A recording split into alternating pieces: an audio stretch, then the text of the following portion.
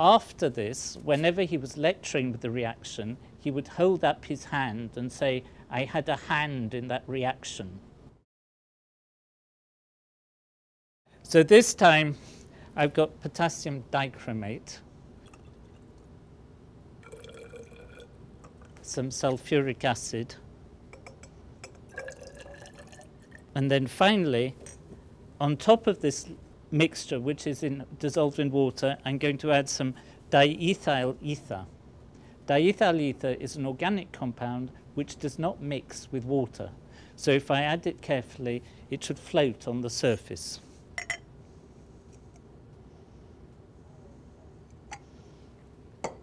So if you look now, you can see there's a colorless layer here of ether with the dichromate underneath.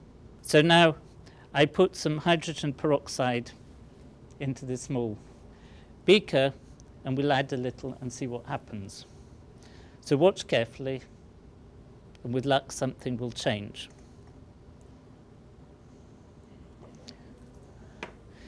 So what you can see is that there's quite a violent reaction, and the ether layer has gone bright blue. And the reason it's gone bright blue is because we have formed a chromium compound with the formula chromium 05, which unusually for an inorganic compound will dissolve in an organic solvent. And so the hydrogen peroxide has oxidized the chromium. It was chromium 04, 2-, it's now chromium 05, quite a dangerous compound. And it's important with this blue compound, it's very intensely colored, so there isn't very much here, but one must be very careful not to isolate this material. There is a famous story of a chemistry professor in Cambridge whose student made a whole test tube full of this solid compound, and the professor was shaking the test tube when it went off with an enormous bang and removed 2 of his fingers. And after this, whenever he was lecturing with the reaction, he would hold up his hand and say, "I had a hand in that reaction." And all the students got very frightened. Slowly, what is happening is that the hydrogen peroxide is mixing and reacting with it. But in a long tube like this, you don't get very good mixing.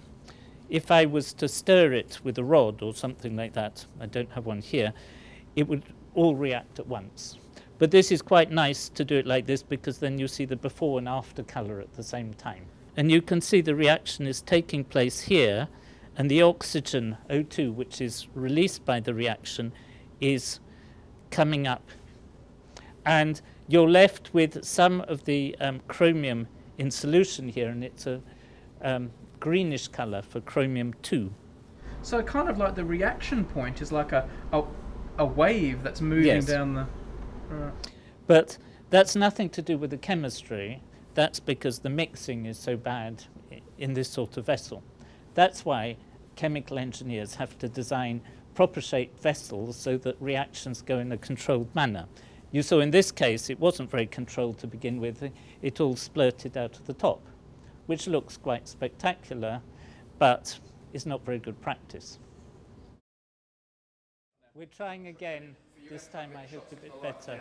I put warm water in here so the reaction may be faster, and I'll put in most of the acid as well. And then a bit of permanganate, and now that we've got enough peroxide still left, you can see it's decolorizing straight away.